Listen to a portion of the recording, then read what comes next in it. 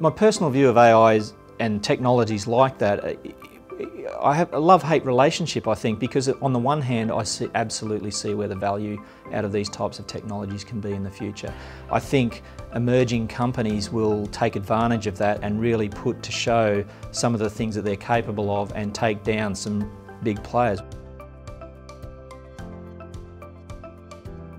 We will see a bit of bloodshed, I think, in the market in terms of, when you look at some monolithic, really large technology organisations, small up-and-comers will be able to leverage that technology, which now is very available via the cloud platforms, the public cloud platforms. You will see a shift in market.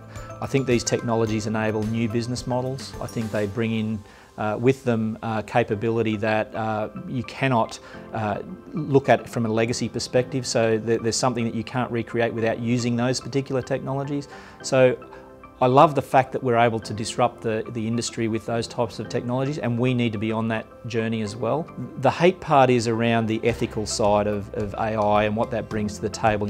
A machine making decisions, potentially quite impactful decisions on society. I think that's something that we need to wrestle with. I think something that we need to put a lot of deep thought into. I don't think government legislation is going to solve this issue. I think we as human beings need to be making sure that we're making good choices for humanity in general based on what these technologies can offer in the future.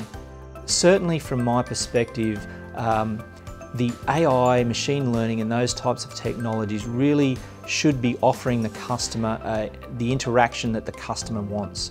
It should be offering them the value that they themselves desire. So what I mean by that is, say you take a family environment where you've got a family at home, mum and dad, 2 kids, and they want to have a meal, they want to order Domino's pizza.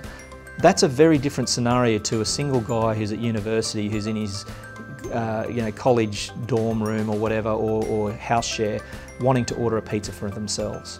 So I think these technologies really offer us a way to be able to get to those demographics and really offer them what they want, rather than bamboozling them with many different offers and choices that aren't relevant. So I think relevance plays a really important part to our future in the way that we offer up technology to our customer. We don't want to confuse them. We want to give them the best possible offer that we can up front and save them time.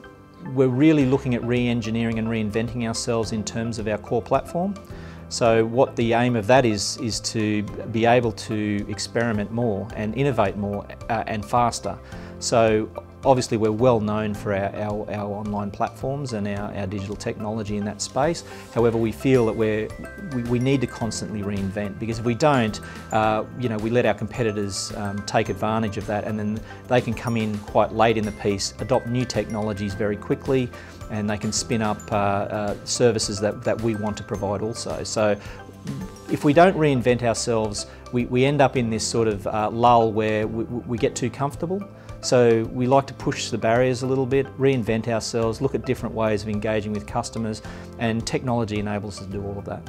We're also looking at technologies around conversational commerce. I mean, that's really important going forward, because when you look at the technology landscape of today, conversational commerce is really up and coming. I mean, stats from last Christmas, for example, where Google Home and Amazon Alexa and those sort of products are paramount in the Christmas stockings these days for kids.